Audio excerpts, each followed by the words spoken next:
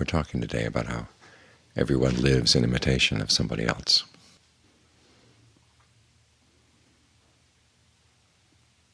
We model our lives on the examples of others.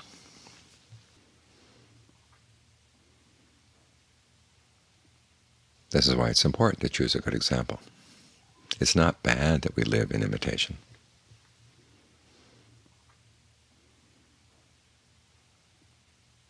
It's not necessary to be totally original in your life.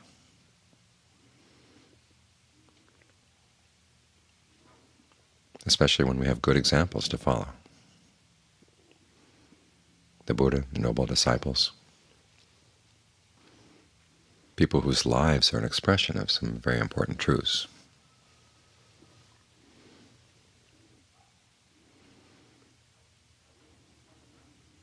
In particular, the truth that truth is not simply a matter of statements or ideas. It's a quality of the character. The truth with which you perceive the truth is going to actually determine whether you can attain any kind of truth.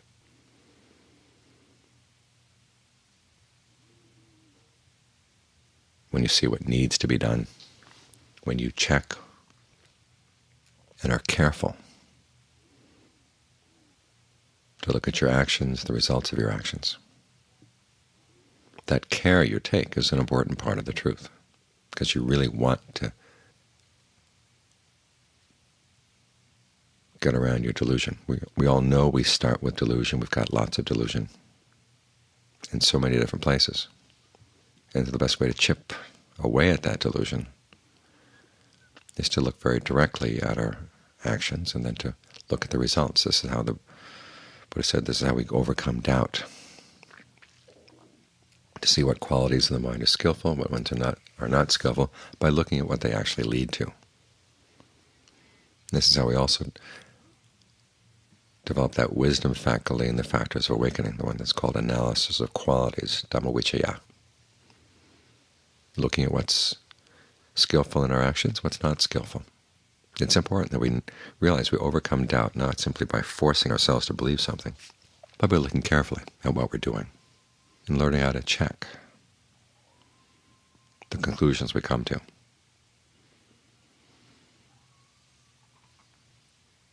This is what converts the original wisdom of wanting to look for happiness that's long-term into another one of the Buddha's qualities, which is purity. The Buddha told Rahula when he taught him this method of looking at his actions, this is how people achieve purity. So being very careful, being very true. In fact, he prefaced his remarks with the principle of telling the truth.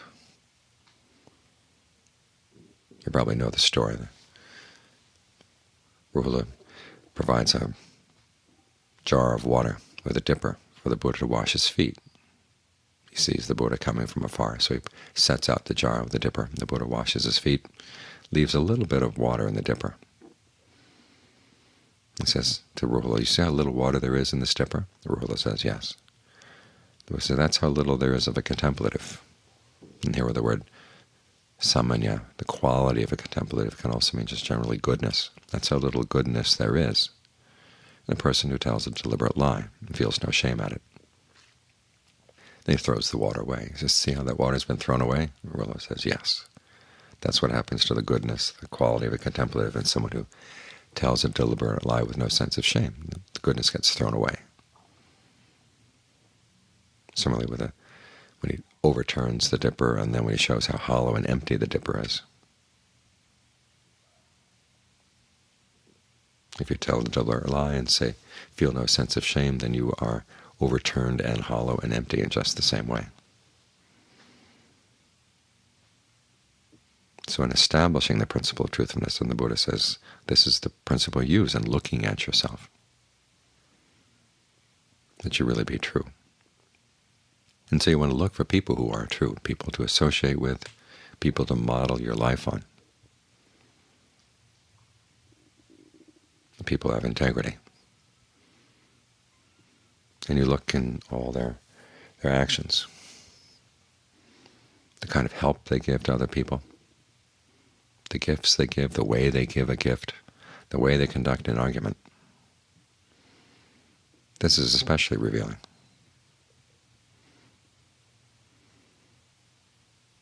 I've had the opportunity to deal with some very famous Buddhist scholars in discussions back and forth by letter. And that particular scholar has a reputation for being very principled and very honest. The way he conducted his arguments was dishonest. I would make a statement, and he would come back and say, well, I'm going to disprove your statement, but before disproving it, he turned it into something else. And so I pointed this out to him, and it never seemed to register. So I had to conclude, okay, this is a person whose integrity is not all around, not someone I can trust. So that, too, is something you want to look for. How do people conduct their arguments? There's a passage where the Buddha is dealing with some followers of the Jains. They have some questions and some issues they want to bring with them, and so he makes some conditions. With one of them he says, okay, if we will base our discussion on the truth, then we can have a discussion. With another he says, if you will accept what should be accepted, reject what should be rejected, and if there's anything you don't understand, ask the meaning, then we can have a discussion.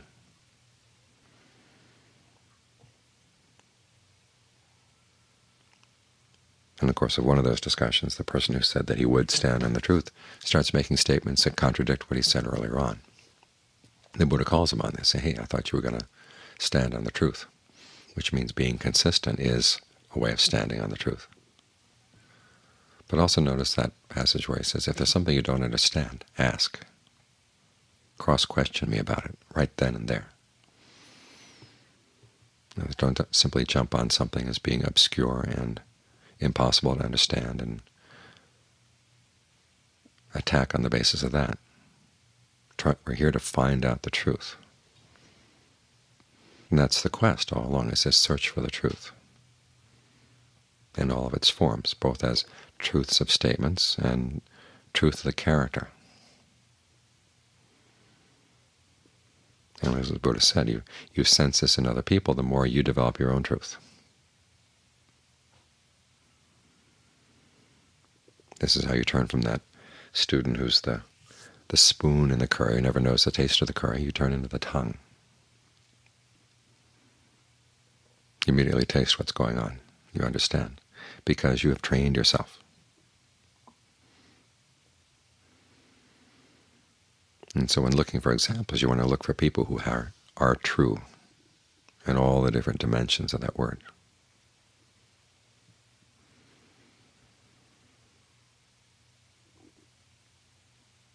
And that's how you find true happiness.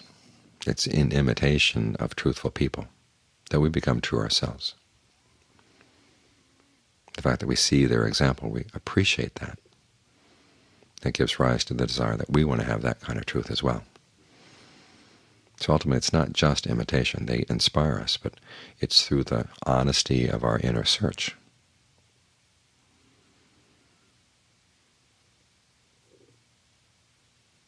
That we find the honest truth.